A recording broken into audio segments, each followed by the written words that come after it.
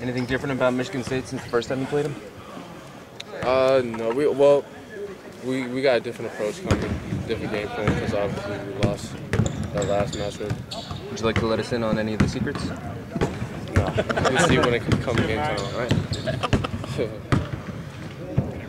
Alan, they play really good. I mean, they're at the top of the conference in defense. What's the key to kind of cracking their defense or just staying in what you guys want to do offensively? Play with pace. Don't be relaxed on the offensive end. We worked on that in practice today, running with pace, and it looked really good.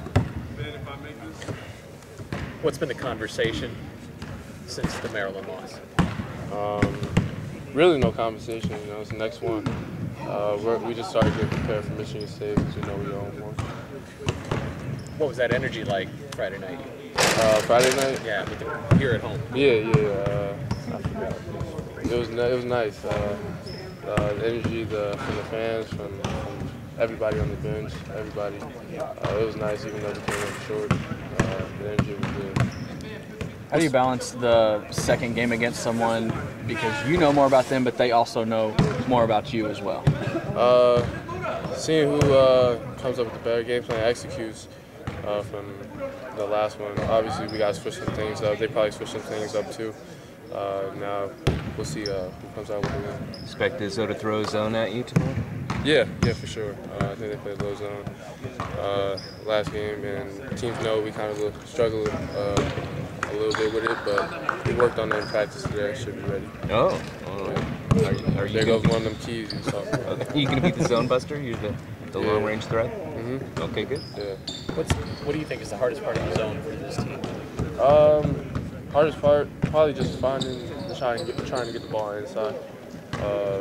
We've been working on getting the ball inside because once we get inside, it makes the zone collapse. They're turning it back, so it opens up on the perimeter. But we got Georgia and Kofi down there.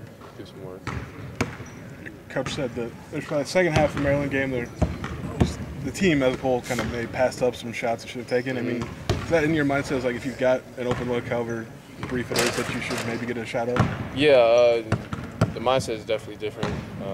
We did pass up some shots in the Maryland game, but then as we were watching film, coach was like, "Don't pass them up."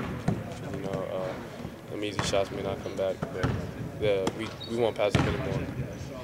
Michigan State comes in losing 3 games in a row. That doesn't happen that much up at East Lansing. Do you guys expect a feisty bunch of Spartans tomorrow night? Yeah, for sure. We expect probably the best from them tomorrow night.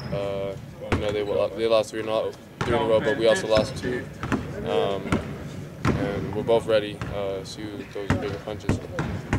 I mean, after winning 7 in a row, now losing 2 in a row. I mean, has that affected you guys at all, or how do you maybe deal with it? Not at all. Coach has talked about how Maryland also lost 2 in a row. They also went on their losing streak. What are they, like 6 games now? Just willing to bounce back and just be ready for the next games. You know, it's the next one, and having a different mindset. Thanks, No problem.